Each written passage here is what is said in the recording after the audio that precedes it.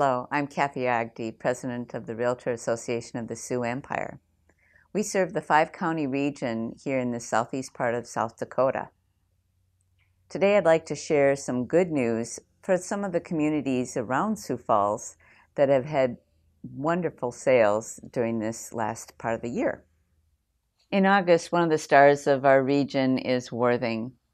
They have an increase of 50% in new listings over last year, and their sales for the first 8 months of the year went from 9 in 2012 to 17 so far this year.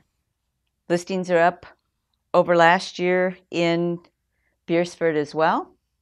Their sales, they went from 16 in the first 8 months of last year to 24 so far this year. Del Rapids sold 39 homes in the first 8 months of 2012. This year, they're already at 52. So it's good news, not only in the Sioux Falls area, but all of the communities in our region. Overall, our sales are up 21% for the whole area, for the 5-county area. Inventory, well, again, we've been selling a lot of homes. Even though there were more homes listed this year than last year, we've sold those homes.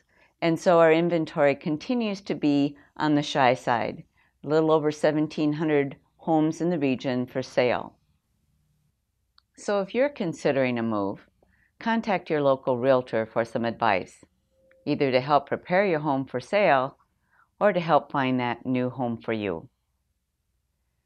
Interest rates are still at a very good rate, and so you'll want to check with your local lender to talk about financing options for you. One more thing, please thank your realtor for fighting to protect your right to home ownership. Thanks for watching.